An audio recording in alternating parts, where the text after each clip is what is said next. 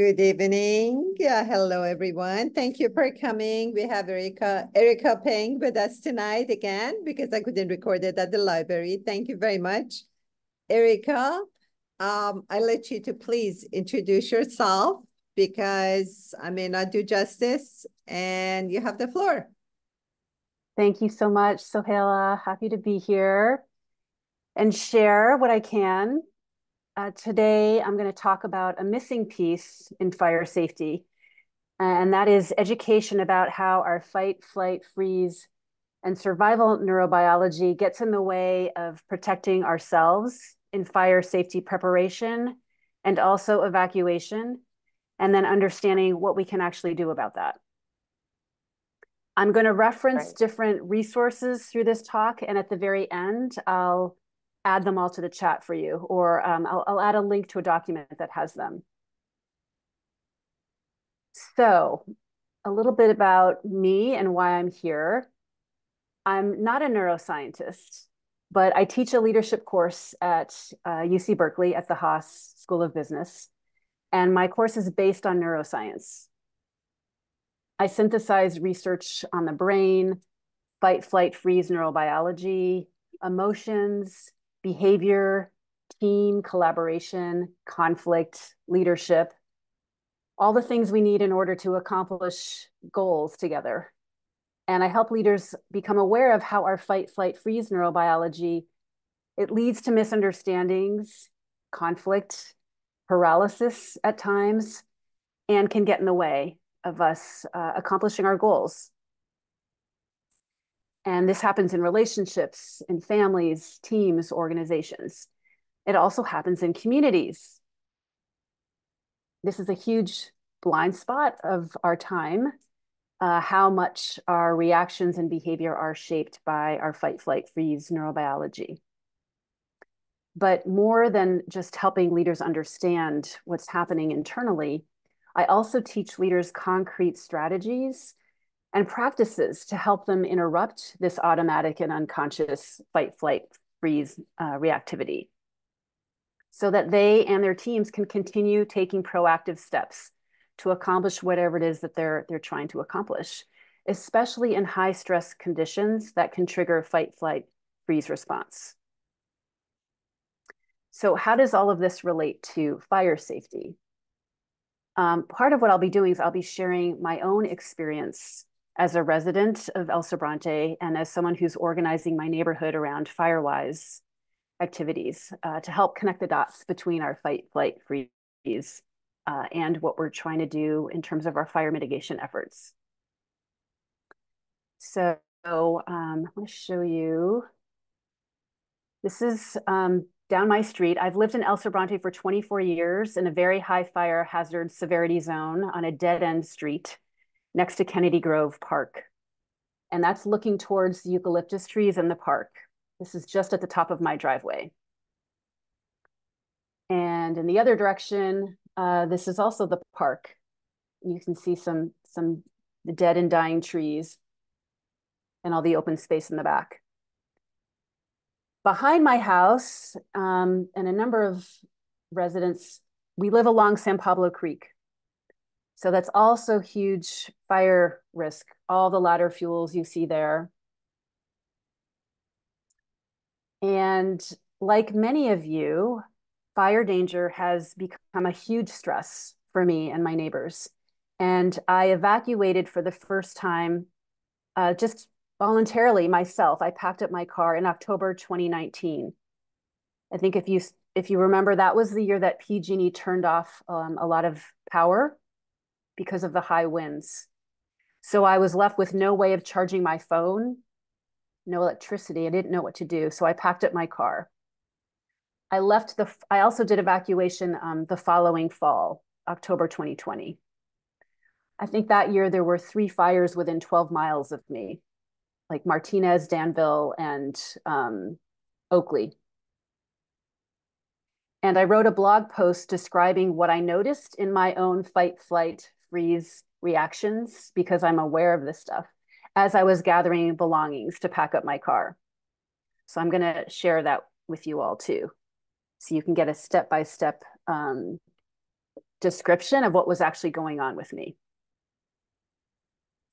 Even though I evacuated those 2 years, it wasn't until 3 years later, in April, May of last year, 2023, that I learned about what being a FireWise home or community meant from Soheila's emails. So that was just last year. But once I started learning about that, I got going. And in June, just a couple months later, I organized a core group of neighbors to become a FireWise community. And we invited Mark Evans, who's the chair of the Moraga Orinda FireWise groups, to come meet with us and help us get started. But even after that, it wasn't until August that I actually began clearing vegetation from my yard within 5 feet of my house. It took me a long time to actually start taking these steps. So I'm going to share with you some of the barriers and what actually catalyzed me and my neighbors into some action. Since then, after we got going in October, my neighborhood had the 18-person county chipping crew out, and it took them 4 half days. And I'm now working with Soheila to organize an evacuation drill to test the community warning system in the spring, especially because we're a dead-end street. And the FireWise board in my neighborhood, we've been meeting since January to prepare for fire season. A few months ago, I was on one of the West Contra Costa County Fire Safety Council board meeting calls. And understandably, as is common for many of these meetings, most of the focus was on educating people and encouraging behaviors and actions that reduce risk of fire to our homes and our properties, right? A lot of home hardening, zone 0, zone 1, zone 2. The problem is, as I was watching this discussion happen, I know that knowledge and education is not enough to get people to follow through with helpful behaviors and habits. We all know this. We know this from New Year's resolutions, right? We know what we're supposed to do, whether it's eat healthier food, exercise more, go to sleep earlier, stop scrolling on our phones, clearing plants and vegetation within 5 feet of our homes. We know what we're supposed to do. So what I'm going to talk about today is how and why it's a myth that human behavior is rational. There are hidden and invisible barriers deep in our brain that undermine us from following through with our goals. Now, I shared about this on that call, the Fire Safety Council call, because it's just so important, because we can educate and educate and educate and spend thousands, millions of dollars, but behavior is not rational. So when I mentioned this on the call, Soheila said, I wasn't quite following you. Could you jump on a call after this and just explain to me what you were saying? I think it was important. So we had a 5-minute call, and I just broke it down more clearly. And Soheila exclaimed, finally, this explains the resistance I see in my husband. This is important. And that's why she asked me to give a talk about this, because it's relevant to so many of us and our efforts. So if you see this image, right, you can either see the white heads or the black space and the goblet in between. So if you look at the white faces, this kind of represents how in the US, this culture trains us to focus on each other and concrete data. We're trained to largely exchange knowledge and information to get results and behaviors that we want.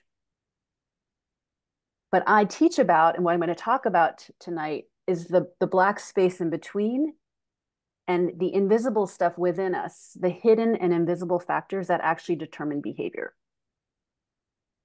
So I've been teaching this since 2016. This was before the pandemic. But so many are really not aware of this and how it functions in day-to-day life. But you may have heard very recently, Robert Sapolsky came out with his most recent book. He's a neurobiologist at Stanford University. This book is called Determined: A Science of Life Without Free Will. He's basically drawing on all this neuroscience to really show that our behavior is not rational. We think it is, but it's not. It's determined by all these other factors. So what is this hidden source of motivation and behavior? We need to reframe education about fire mitigation measures to education about how our fight, flight, freeze neurobiology actually unconsciously gets in the way of following through with what we know we need to do to increase safety or reduce fire risk. And we need this information so we can account for it when we're developing fire safety strategies for residents and communities. So the two areas I'm going to talk about today in terms of our motivation and behavior are fire mitigation before a crisis that so many of us are involved with, and then evacuation during the crisis. I'm not going to go that much into it, but that is another element of fire safety. What do we do in the middle of the emergency? So in terms of my agenda, I'm going to start with some just general neuroscience, how our fight, flight, freeze shapes our perception, motivation, and behavior. And then lessons from life. How does this actually play out in fire mitigation and actions and behavior? Largely from my life as a resident and someone who's on my FireWise board. And then I'm going to end with recommendations and strategies. How do we account for these barriers from our fight, flight, freeze neurobiology? And I'm going to cover these different levels: an individual, interpersonal, at the neighborhood level, region, state, and the national, because these are all needed, all necessary, all happening. And it's people that are happening within these, and all people are affected by fight, flight, freeze. So how's that? Are you following me? Okay. So let's start with a general neurobiology. Our brain has been designed, we have evolved to scan for and perceive threats to our survival. And then within microseconds, our brain will react and send a chemical message to our body to prepare for harm or danger. Even when there is no evidence of actual danger. That's how we survive, because our brain is anticipating often. Now, there's a researcher, David Rock, at the Neuro Leadership Institute, and he came up with a framework of 5 common areas where our brain will react to threat or perceive threat. And his framework is called SCARF, and it stands for, it's an acronym for these 5 different arenas. One is status, right? That's when we feel a threat to our status. It can happen in a meeting when someone questions us or asks us a question that we don't know the answer to. Certainty. This one makes a lot of sense. The more certain we are of conditions, the more we can plan for survival. The more uncertainty, then that becomes a threat to survival, right? Autonomy. This is similar. The more control we have over a situation, the more we feel we have some more stability around our conditions of survival. Relatedness means how safe we feel in a relationship or with people in terms of assuring our survival. And then fairness. We can react to unfairness as a threat, because that could also be relevant to survival. So you think about these areas and how it might be playing out for you. When the brain does perceive a threat, immediately all these things happen within the body. Heart rate increases, the liver releases sugar for fuel in case we need to fight or flee. If we feel fear, if the brain believes there's something to fear, the blood will get channeled to our legs so we can run. If we feel anger, the blood gets channeled to our arms in case we need to fight. And all this happens automatically. We have no consciousness is involved in this. Sometimes the reaction is freeze when we're immobilized, right? And it's important to know what our tendencies are. Is it to fight? Is it to flee? Is it to freeze? You may have heard also appease is another strategy in those moments. Sometimes it's just appeasing in a dangerous situation. The problem is, as the heart rate approaches 100 beats per minute, cognitive functioning is impaired. That's just how it is, because we don't need higher order thinking and fine detail or motor skills in order to run and get the heck out of there. So the energy gets channeled to where we most need it, which is mostly the large muscles. So what happens to performance? We can lose track of things. It can be difficult to track things. This is why two people in a heated moment might recall the events differently. Or you begin to not be able to even track the words that somebody's saying.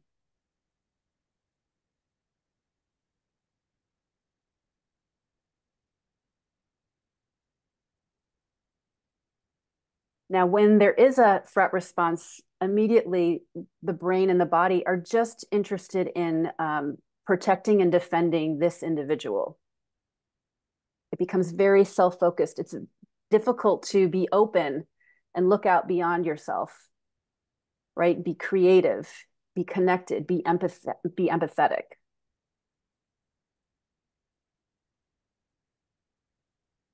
And then think about what happens emotionally in a threat, in uncertainty or lack of control. We seek control. We seek comfort. We seek what's familiar. We may try to fix things to regain a sense of control.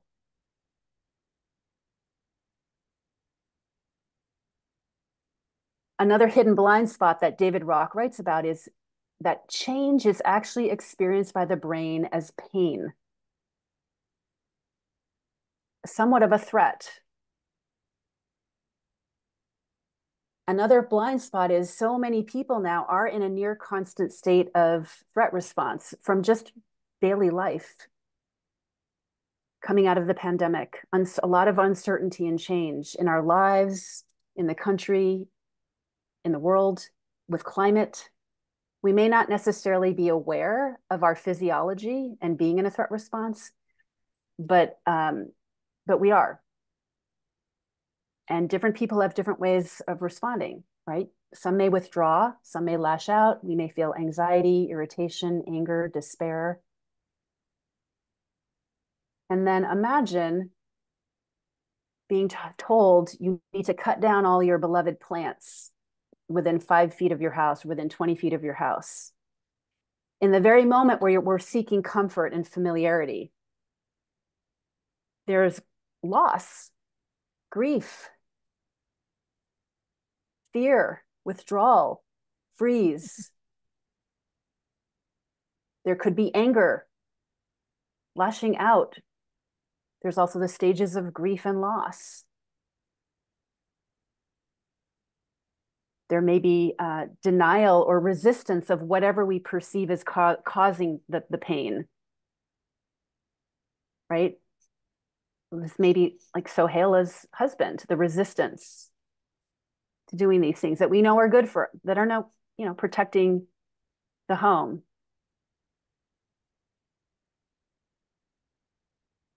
Another way that we will experience threat response is something that's called a stereotype or identity threat.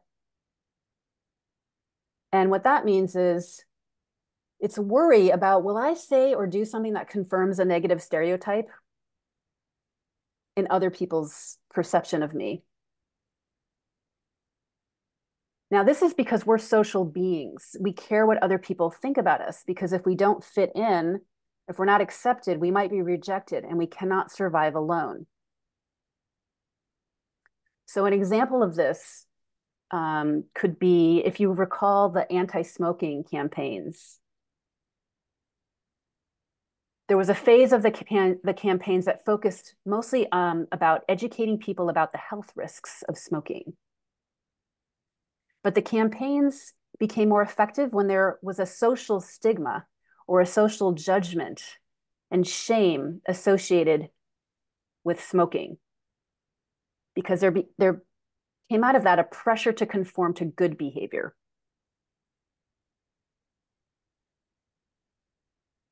So I want to connect some of the dots. There's research done by the Fire Protection Research Foundation. They sent out surveys to 56 counties in California and 26 counties in Oregon. These were counties that had more than 50% wildfire risk to homes, and San Francisco was not included. But this slide shows what were the top motivators for people to engage in fire safety behaviors.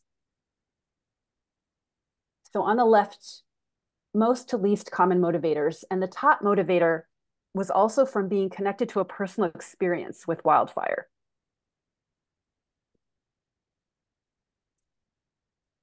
The other from high motivator to low, just general risk reduction, maybe fear of what might happen if I don't do these things. Social responsibility. So here may be something of a stereotype threat. So, the motivation to avoid the shame or judgment for not helping out in a neighborhood or not participating, like the anti-smoking campaigns. Protection of family and property. This is definitely the fight, flight, protect, defend. Finances. I'm not sure exactly what that means. Let's see. It says increase home value. Or maybe this is around homeowners insurance. Laws is one of the lowest motivators. And if you think about threat response, laws are basically rules that we have to follow. And so in my mind, I was thinking, oh, maybe the laws triggers a certainty or autonomy threat response, where we feel we don't have control, we're just being forced to comply. That's not necessarily an effective motivator, maybe because it triggers that threat response. Does that make sense? So the research on motivation is missing a perspective from neuroscience, the relationship between neuroscience and behavior.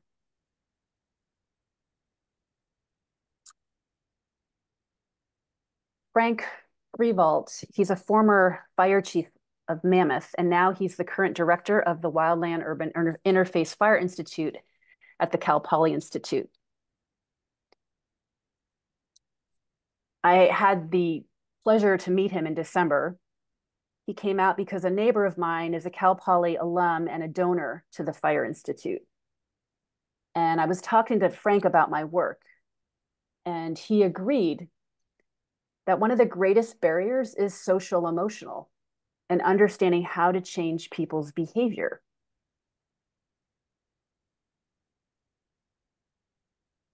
Right? We can do all the research we want in terms of what the strategies need to be around fire, fire mitigation, fire safety. But if we can't get people to do these things, that's a challenge. That's a huge barrier.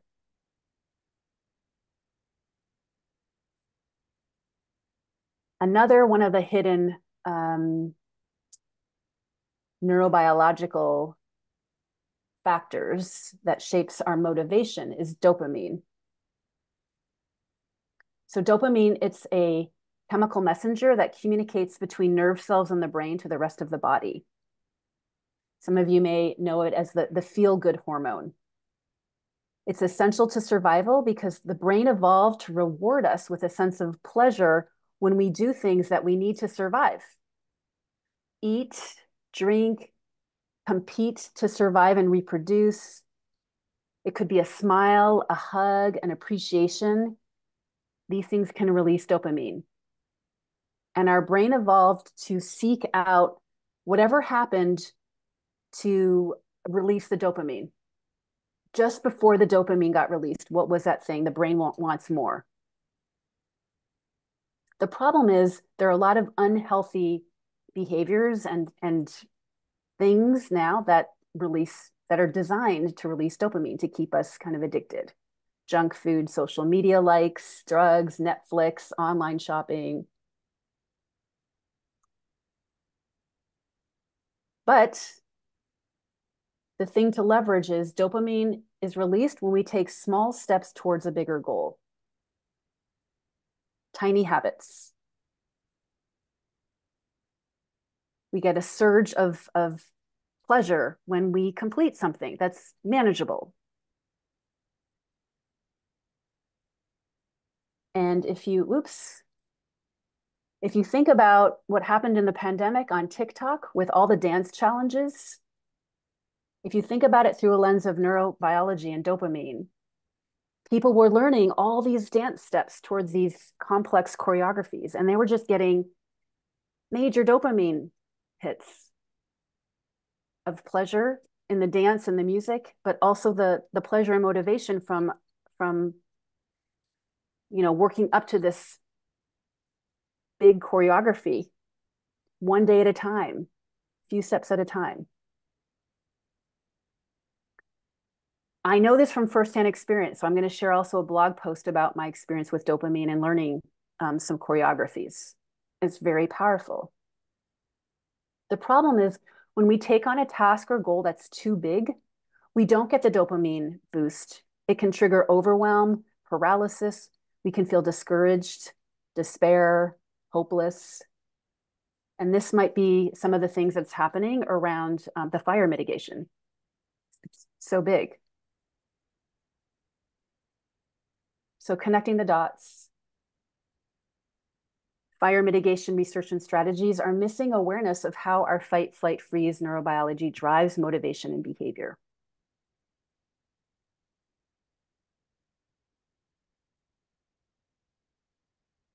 Okay, how are you all doing? Still with me? Okay, so that's the general neurobiology. Oh, we want to leverage dopamine. How do we break down these huge, overwhelming goals into smaller, actionable steps? So getting to lessons from life. What motivated me and my neighbors into action?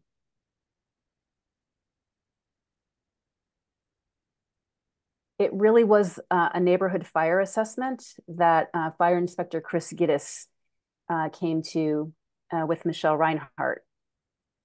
There were 26 of us, and Chris walked through two of our homes. Mine was one of them. And a number of things happened. He opened our eyes to existing hazards that we didn't even realize were there. All the dead brush under these, the juniper trees. He just pulled it back and we saw we couldn't believe it. He told us how it's not you can't just look at like a shrub or a bush. You have to imagine that the flames might be 3 times as high as it. And that might be hot enough to crack a window or break a window, and then the fire is now in the house. He talked about how cracks and crevices, even just wood trim, if there's a little gap or an air gap or crevice, the flames of the fire can just go right up. There's a radiation effect, like things stacked up against the house. If there's a little gap, the heat will just bounce back and forth between the walls or the items and the objects and increase heat.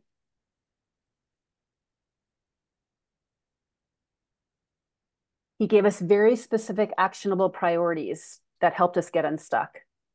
And again, many of us knew these things. We had read them, but there's often a lot of information on websites. It's so much. And he really just broke it down into zone 0. If you're going to start somewhere, start within 5 feet of your house. And then he pointed out just a few home hardening things, the gutter screens, the smaller screens to put on your vents.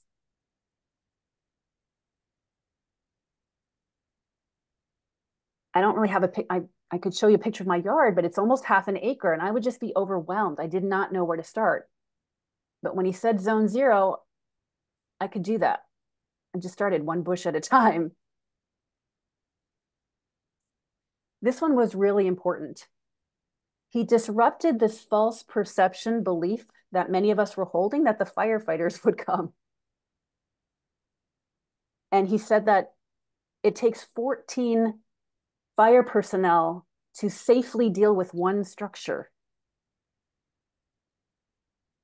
So even if they do come, they're going to be overwhelmed. So that was when it became very clear to us, like, oh, it's in our hands what we're doing now. He actually said to us, your strategy is what you do now and your to-go bag and evacuation. And I think that broke through to us. So a number of people that I've talked to now said it was after that talk that they went home and they started clearing, but not before that. So let me connect the dots.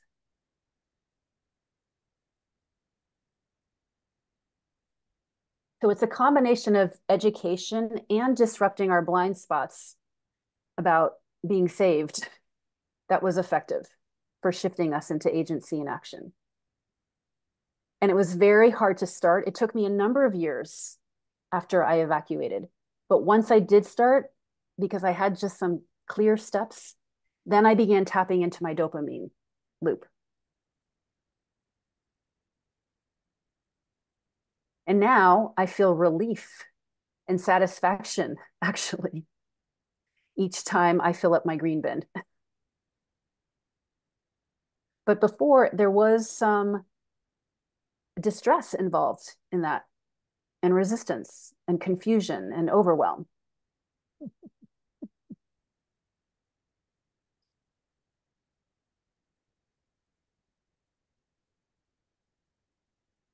So, lessons learned. What are some recommendations with the fight, flight, freeze, and the dopamine in mind?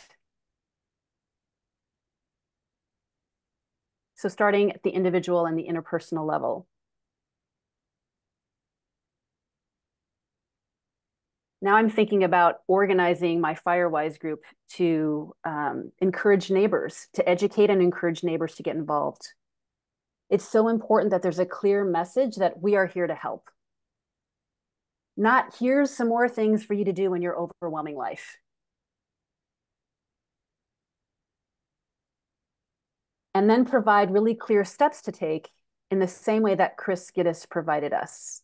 So on every flyer, in every messaging, every email that goes out, to have what are those just key things, the key steps that people can take.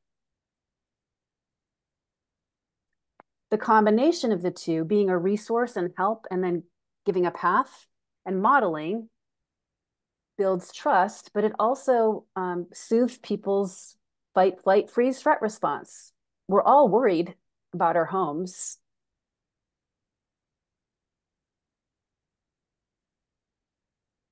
I want to give some examples now. In goats, how important it is to talk face-to-face with neighbors and put flyers in every mailbox and not just rely on email. The free chipping days from the Measure X funds. and behind the scenes follow-up and coordination. Because it's easy to talk about things like the chipping days, fuel reduction, but until I started actually organizing, I didn't realize how much behind the scenes goes into making it successful or not. So the goats. It was last summer as I started talking to neighbors, we were organizing, applying to be a FireWise group. I just kept hearing everyone talk about the goats. When are the goats going to come back? When are the goats going to come back? We haven't seen the goats in a while. They haven't been here, but they used to be here. I had never seen the goats, but I realized quickly that years back, apparently there would be goats grazing, doing the weed abatement on the park land behind the homes. And it became clear that people had latched onto the goats as something that really kind of would soothe them and their fears. I'd heard that many people had gone into the park and they made verbal requests to a park employee, but it never amounted to anything. And they did not know what to do. There was no process. They were frustrated. There was uncertainty, a lot of threat response, trying to do something but feeling powerless, not having any idea what the process is. So why bother doing anything myself when there are hundreds of acres here that can cancel out whatever I'm doing in my yard, and I have no way of trying to get these goats back? This is just imagining what's going on in people and their minds, and even me on some level. Why bother doing something? So I shared my concern with Sohaila. I asked if I could communicate them to the Park District Assistant Fire Chief Hele at one of the Fire Safety Council meetings. And Sohaila, thankfully, you agreed. So I did in August. I told him the issues, not just with the park, but in this neighborhood. We're a dead-end street, and we also have so much ladder fuel along the creek that many homes are next to. And I explained the situation with the goats, and we were feeling hopeless and frustrated. And Chief Hele emailed me the next morning, and he confirmed that the goats would be here in a couple weeks, and that he increased the grazing range by $10,000. So, like, huge dopamine release for me, and for me to be able to tell the neighbors. So the goats had become a symbol of somebody is thinking about us. Someone who can do something knows, we're on the map somewhere. So weeks later, what I heard in the street was, the goats are back. The goats are back. Did you see the goats? Do you see the goats? They were on the dam, then they moved, they were on the hill. They were here for a few weeks. Now, I don't know what the actual impact of the goat grazing was, but it on some level, it doesn't matter because it calmed people's nervous systems and threat response, and it got people like remotivated. It's not hopeless. It built some trust and confidence in me that we could maybe get some help, that we're not alone here.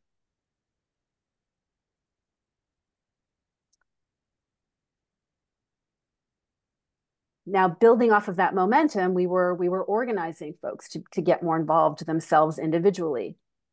And I've really found that just going door to door, we have 83 homes or so, and 8 or 9 FireWise board members, and we just split up the neighborhood, and we each took a cluster of homes, and we would go and talk to people, and we distributed flyers multiple times in mailboxes to make sure we got information into people's hands.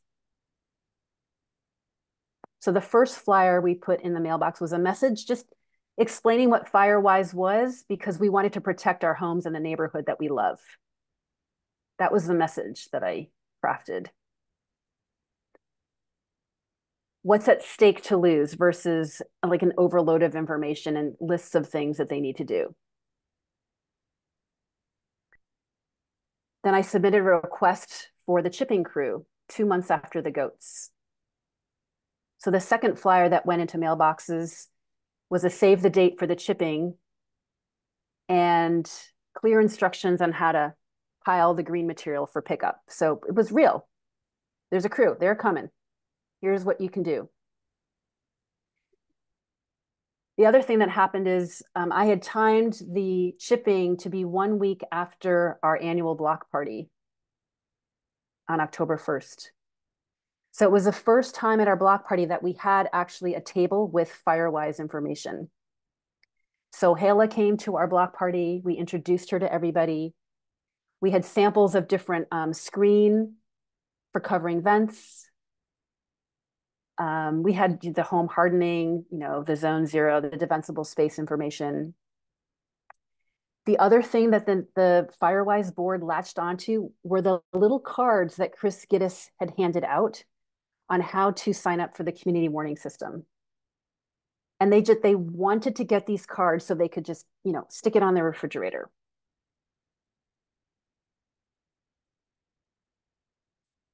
I think the last flyer of the season that we sent out was just some information about the national alert system test that was happening. Do you remember that? I think that was, I can't remember what month that was.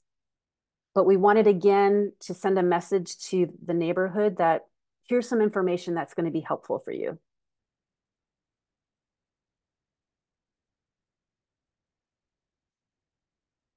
So the chipping event, beyond just chipping, we inadvertently discovered, oh, wow, it really helped build relationships and collaboration by accident and a sense of community. Even in the weeks before, as we started seeing piles appear on the street, it was really significant. It was the first time the community came together to do something as a neighborhood. And to see which neighbors were, collecting stuff, you felt that they were doing something for the neighborhood, not just their yard. On the morning of the chipping day, because the fire crews had told us at 9 a.m., you stop adding to your pile and we'll be there. You can't keep adding to your piles while we're there. But of course, at like 8:30 in the morning, people are like rushing around, putting more stuff out. But what happened is people who were done started helping other neighbors who were still clearing. Just organically. There was one neighbor, with a whole chainsaw, and he was just going around helping people. There's a neighbor who owns a Vietnamese restaurant, and she lives at the top of a steep hill. And so she asked if the fire crew could actually drive up her driveway to chip her material. And she offered to cook lunch, a home-cooked lunch for the crew after they finished. So it wasn't even just within our neighborhood. It was a really wonderful, just relationship building with the crew. But a couple things I wanted to share about the chipping day, because it takes a lot to make it a success. It doesn't just, just because you have the date set and the crew out there doesn't necessarily mean it's going to be that success. So I wanted to just mention a couple things. After I submitted my request, I actually didn't hear anything for a while. And our block party was coming up and I needed to set the date. And I didn't know how to contact anybody. So I contacted Michelle Reinhardt and I said, hey, this is the situation. Do you think you can look into this or follow up for me? And within a day, I heard back from someone to schedule the event.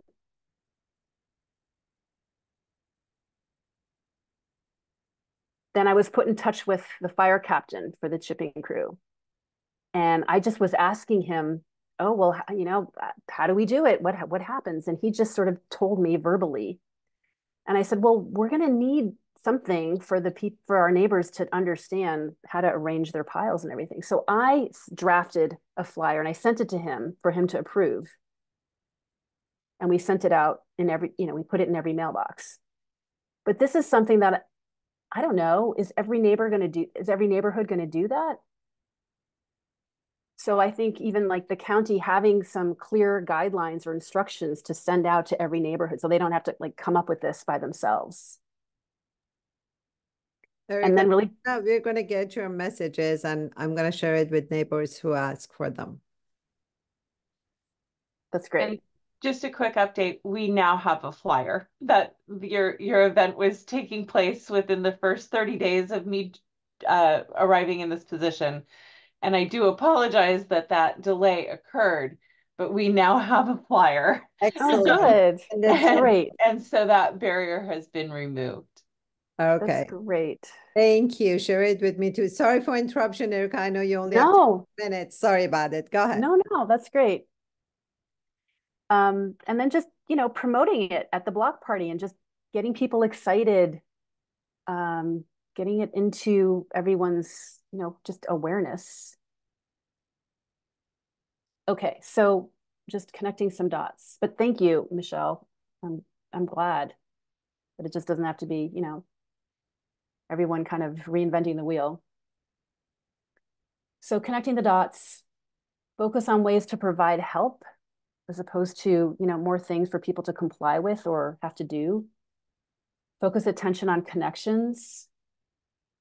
We're in it together. You're not alone. There's generosity and support in the neighborhood. There's abundance. Focus attention on pleasure and the dopamine, the shared love for where we live that could be lost. Fun, the food, the friendships, seeing each other. And it's been pretty important to have a leader who takes initiative and can follow through on things, see the opportunities, connect, build the relationships, reach out, share the concerns. Okay. Right, so here are some neighbors helping each other. These are photos that we put in a newsletter to kind of celebrate and acknowledge. And then this was Jenny who cooked the lunch for the crew afterwards.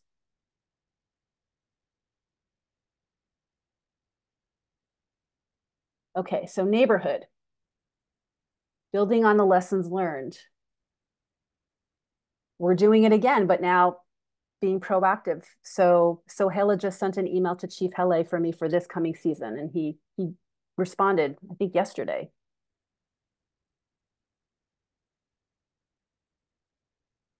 Applying for a grant to get more pole chainsaws so more neighbors can actually remove more fuel.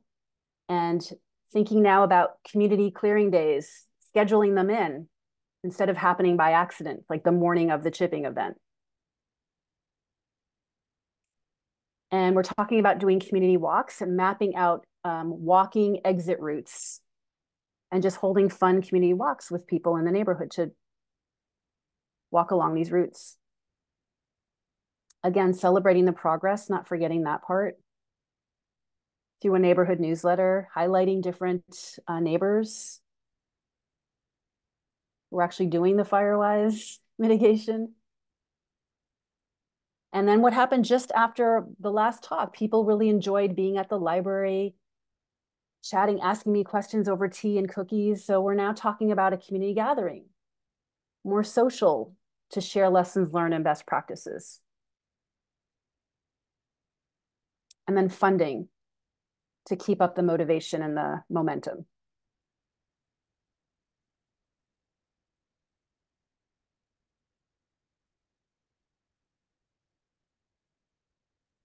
We're also, Sohail is helping me plan an evacuation drill in the spring, which is another thing we can go to the neighbors with, and they perceive that as help. It is help. Everyone's concerned. So it's another way to get them involved.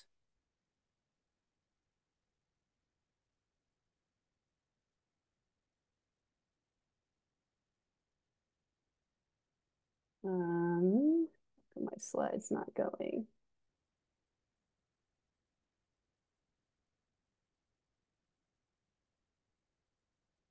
The connections lead to care, lead to feeling a sense of responsibility, wanting to contribute.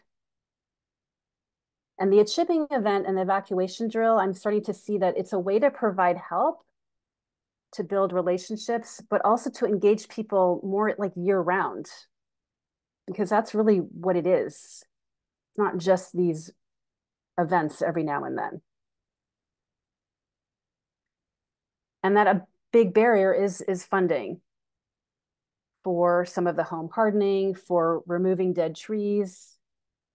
It's a lot. And how to involve new neighbors. That's something we're just coming up against with 2 new neighbors moving in.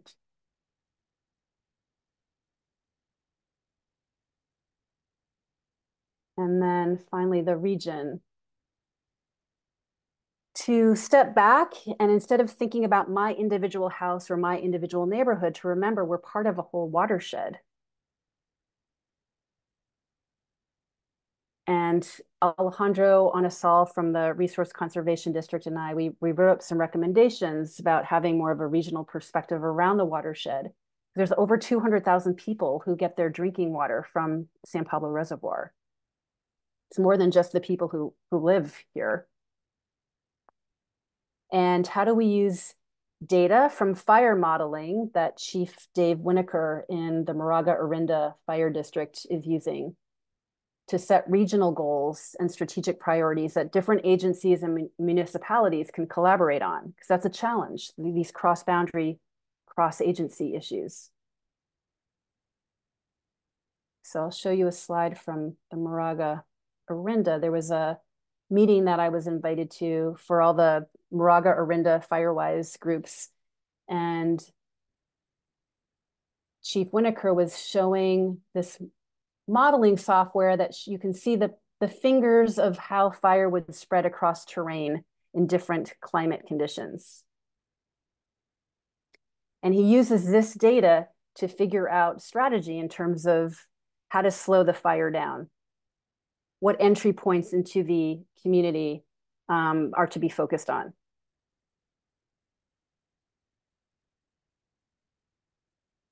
So at the state level, again, just including the neurobiology perspective in research and strategy. So aligning home insurance incentives with fire mitigation measures. And this is work that Frank Frievelt at the Cal Poly Fire Institute is working on. He mentioned in December that fire districts and insurance companies have the same goal of reducing risk. And fire personnel know how to do that. And so he's working with, I guess, at the state level, the insurance industry to try to get aligned around that. It's like very forward-thinking work. So in the survey, reported motivators for people are insurance requirements and lack of home wildfire insurance. The reported barriers to fire mitigation are that they can't afford certain changes.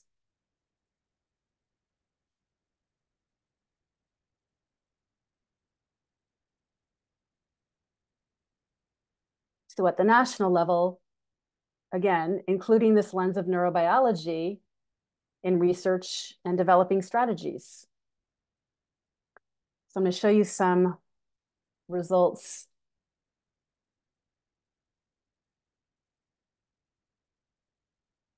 This means when a homeowner had at least one incentive, most of them completed 2 or more home hardening mitigations.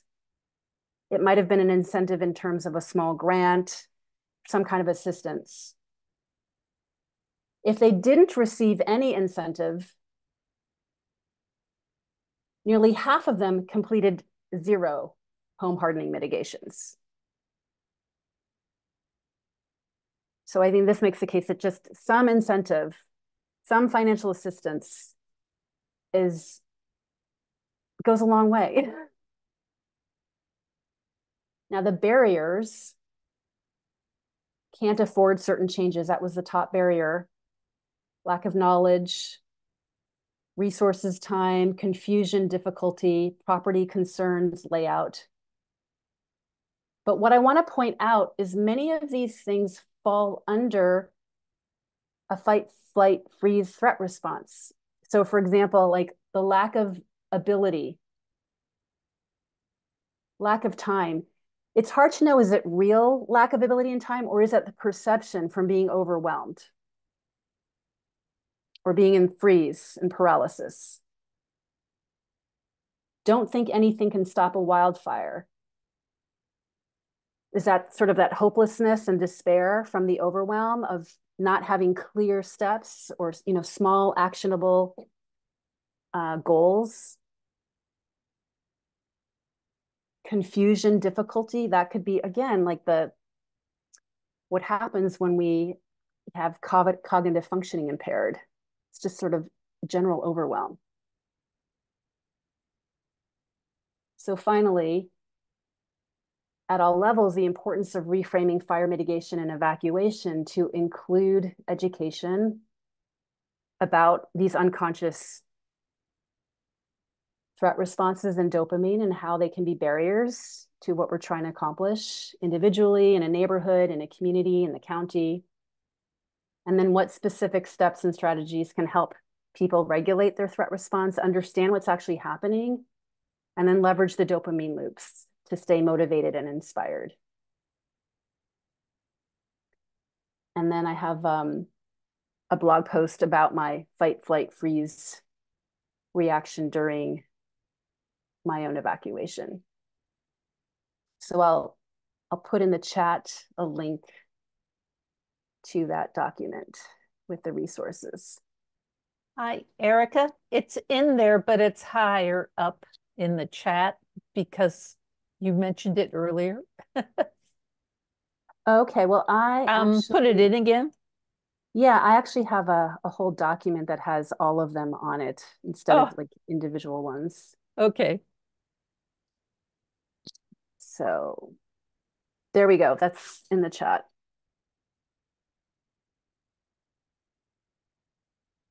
Sorry, that was a lot. And so Hala and Marilyn, you got this twice. Very interesting, though. Oh, yeah. And I'm hearing more this time around than I did the first time. I knew it was that kind of talk. And it's even better. Everyone who's new to it, this is better this time. It's because she's added more information and context. Really helped. I absorbed more too. Thank you very much, Erica. I really appreciate it. This is very important information, and I'm going to share the recording with everyone. And I'm thinking of even sharing it with our advisory board because it shows how important it is to spend some resources on motivating people to get things done. And I hope at some point Measure X can consider some incentives and, you know, inciting motivations for people. Thank you again. And I do know in Moraga Orinda, I think they're providing gutter screen. So any resident can just go and get some. Who pays for that? I know, I think it was through Chief Winokur, and it must have been, I don't know, through budget or funding. I'm not sure how they're paying for it, but that's... We asked Measure X for vent screens. We did not receive it, unfortunately. Maybe next round. We'll see. Or maybe, I don't know, they're working on it. I don't know. So maybe even including some of this data to show how much of how significant it can be to have a small incentive even. Yeah, maybe we can do it through just our Fire Safe Council, but let's discuss it at the next meeting. Thank you again. And if there are no more questions, we're at the end of the hour. I really appreciate it and try to keep our meetings to 1 hour, no more. So thank you again, Erica. Any last words from anyone, including yourself, Erica? Okay. No, I just want to say it was a great talk. Thanks so much. And I think your recording will be popular. Yeah, this time I am recording. Yes, excellent topic. Very interesting. Thank you so much. Have a good night. Good Bye. night. Bye.